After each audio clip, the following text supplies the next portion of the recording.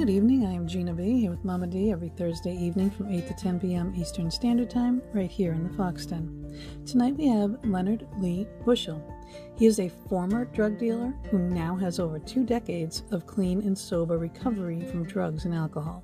He is the author of a riveting autobiography, High, Confessions of a Cannabis Addict, that chronicles his 25 years of addiction and drug sales before attaining sobriety.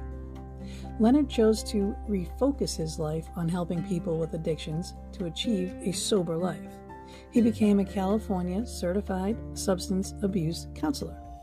He is the editor and publisher of the weekly Addiction Recovery e-Bulletin, which reaches tens of thousands each week, and he is the creator and director of the 13-year-old Real Recovery Film Festival and Symposium, which takes place each year in Los Angeles, Denver, and New York City.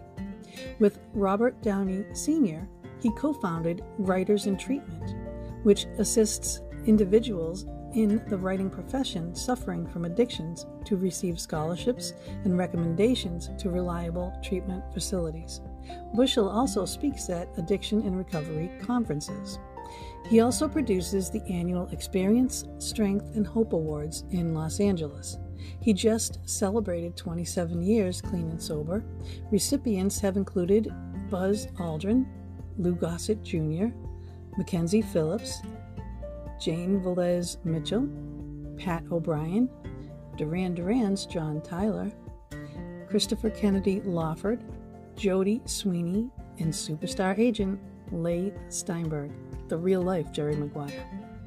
Leonard is proud of his nearly 3 decades of sobriety, and he is here tonight to highlight some of his adventures in High, Confessions of a Cannabis Addict, inspire addicts to seek help, and demonstrate that there is a great life on the other side of addiction.